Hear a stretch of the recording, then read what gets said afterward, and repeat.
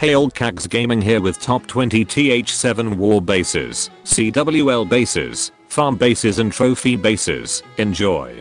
4 clan castle troops use 2 baby dragons. We will begin with base number 20, hybrid base, which means it's good for farming and for trophies, not good for wars. Base number 19, war base. Don't use it for farming, because as you can see all the gold and elixir storages are close.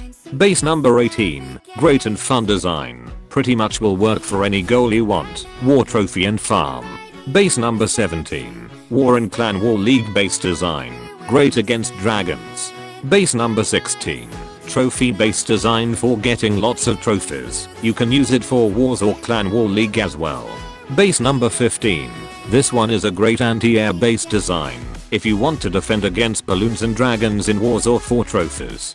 Base number 14, trophy war and clan war league, don't use it for farm, if you need loot. Base number 13, troll base, but actually that works good for trophies, can't say it's good in wars, because they can plan how to attack it. Base number 12, war and clan war league base layout, also can be used for farm and trophies. Base number 11, the perfect war and clan war league base layout.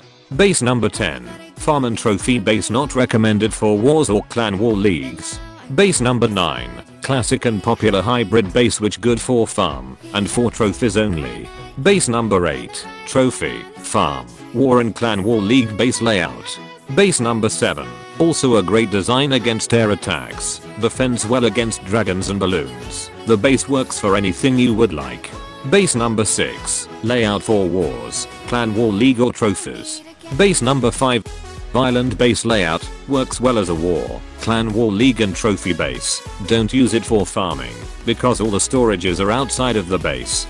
Base number 4, trophy base, and also can be used for wars.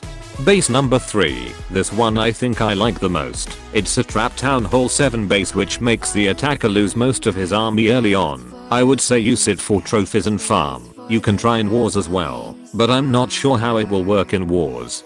Base number 2, different kind of island base, more compact than before, makes the attacker having hard time going inside without lots of wall breakers. Great base for wars, clan war league, trophies and farm.